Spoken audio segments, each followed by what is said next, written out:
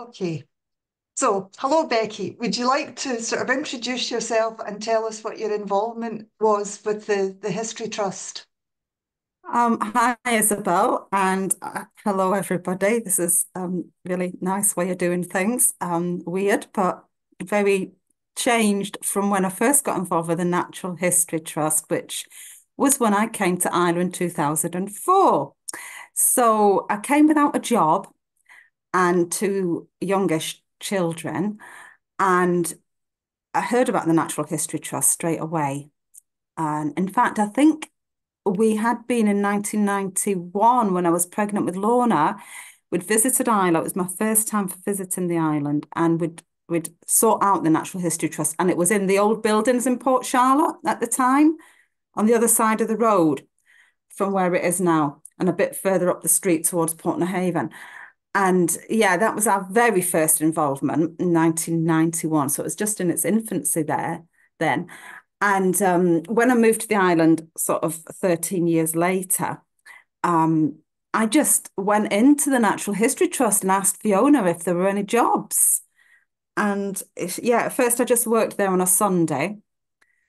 It was open quite a lot more than it is at the minute, and it was a case of welcoming people and uh, yeah, cleaning, selling stuff. The shop was quite small at that time.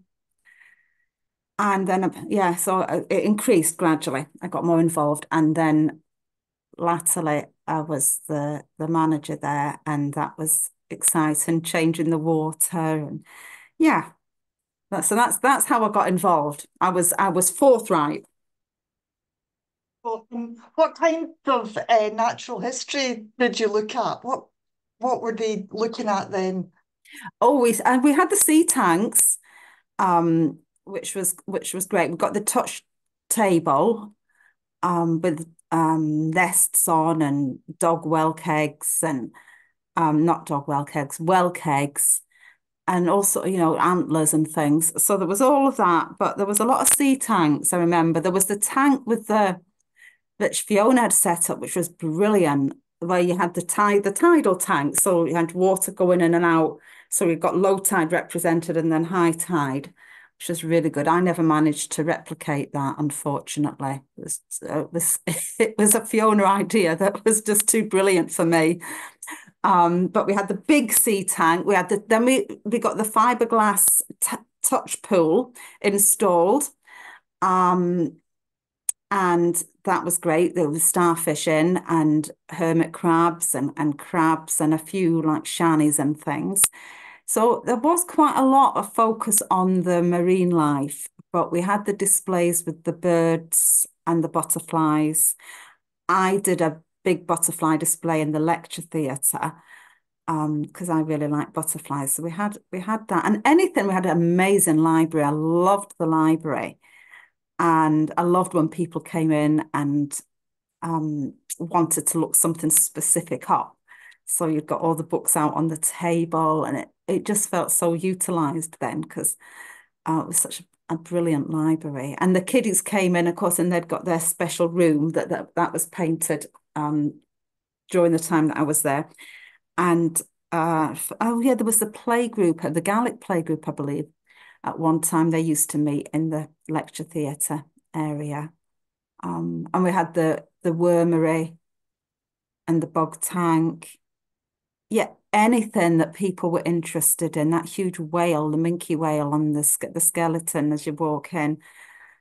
Yeah, very fond memories of it. Did you do walks and pond dipping and things like that as well? Yeah, we did the pond dipping in George Jackson's pond, which was brilliant fun. And rock pooling and bug hunts and beach combing. We had these regular activities. I think family activities were twice a week, Tuesdays and Thursdays. My favourite was the rock pooling. And then the nature rambles, they were a later idea. And that was great fun as well. They were on a Sunday and just it varied how many people came along. We went to Kintraw, Sanigmore, Ardnave, Um, where else did we go? I had sort of like routes. Sometimes we didn't manage the whole route because there was so much to see, and we just focused on anything. And it was great fun if you'd got people. Oh, Bunnahabhain we went to. It was great fun if you'd got people that were specialists themselves because they contributed and brought something um more. You sort of enriched the whole time. I absolutely loved it. At Killinallen, oh, we did rock pool. Sandy Shores at Killinallen was amazing with the spider crabs, and um, that was safer. I have to say that was a bit safer than down at the rocks at Port Charlotte, where you were worried about the kiddies falling and grazing a knee or worse. Um, and yeah, it was brilliant. We did all sorts of things, and do you know what it was great was that it's very low tech, really low tech. None of this press this button and these amazing lights that light up and everything. It was yeah, maybe old fashioned, but it was very hands on, very personal, and it doesn't need to have all that high tech stuff to make it accessible to people. It really doesn't. What counts is a lot of enthusiasm, and certainly I've got that, and the people that worked there, Fiona's got oceans of it as well, and Lorna that worked there with me sometimes certainly would. It was just great. I miss it. Did you see kids that came growing up with an interest in natural history? Um, Now the right answer to that is yes. Lorna, my daughter, yes. Do I remember seeing people from year to year? Oh, not too much because although I was there from maybe altogether about 10 years, Mm.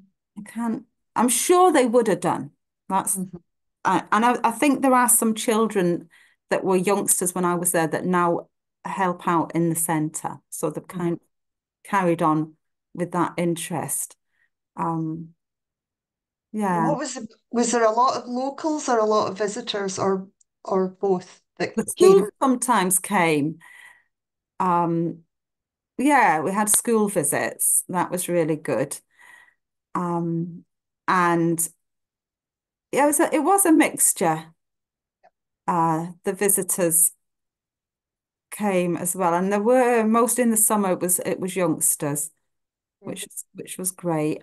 But also it was good when enthusiastic adults came along and were asking questions or were all excited because they'd seen something they wanted to show you the photo. I remember somebody once convinced it wasn't a wheat ear on the phone, and it evidently was a wheat ear. I wanted to make it into something really rare, but you just couldn't do it.